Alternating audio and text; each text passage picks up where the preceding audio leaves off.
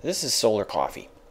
It's not that different from regular coffee, with the exception of I heated the water with this solar vacuum tube heater that I bought some time ago. This is not a real challenging process. This gets parked into this parabolic mirror, which was essentially made from garbage and some chrome tape.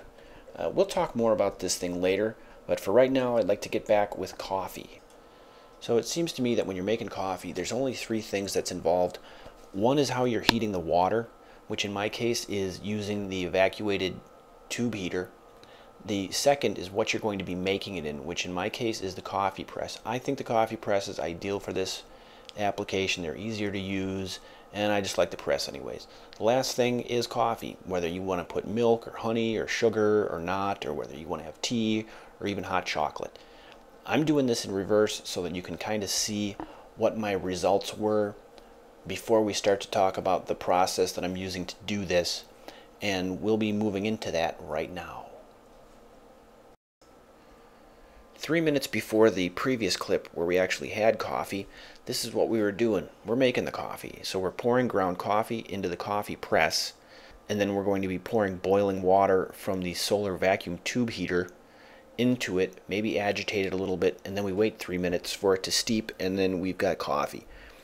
This particular press is made of borosilicate glass. This is a Bodum unit, which is really kind of the quality standard for coffee presses. You can buy much cheaper ones, however they're using cheap glass, and you need to preheat the glass container before you pour hot water into it. We've got a limited amount of hot water to use, and we want it all to be coffee, and we don't want to waste any of it heating the sides of glass so that it doesn't crack.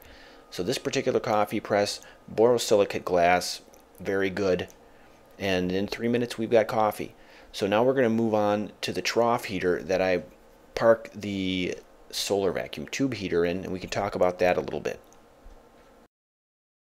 If you look at the center of this mirror, you'll see that there's a blue tube. That is the solar vacuum tube heater. Some people call them evacuated tube boilers. Regardless, they're pretty inexpensive. You can buy them in bulk or you can buy individuals. This cost me about 12 bucks, shipping inclusive. The mirror is a parabolic trough mirror, which is made entirely out of cardboard ribs, and that was covered with a chrome tape that's probably available at any auto parts store. You can look at this a little bit closer so you can see the parabolic shape, and you can also notice that I've got kind of a specialty cap on it with a thermometer in it. You don't need any of this stuff. You can fill one of these tubes with water, put a simple lid on it, and just leave it in a corner. Eventually that water will boil. It might take a little bit longer, but eventually it will boil. My time to boil has been in the high 25s, high 25 minute mark, which seems to be a lot faster than other people are posting.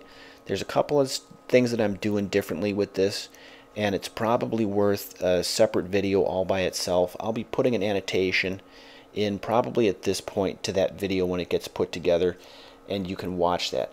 But for now, that's how we've heated the water, and this water gets poured into the coffee press, and the cycle begins anew where we all have coffee.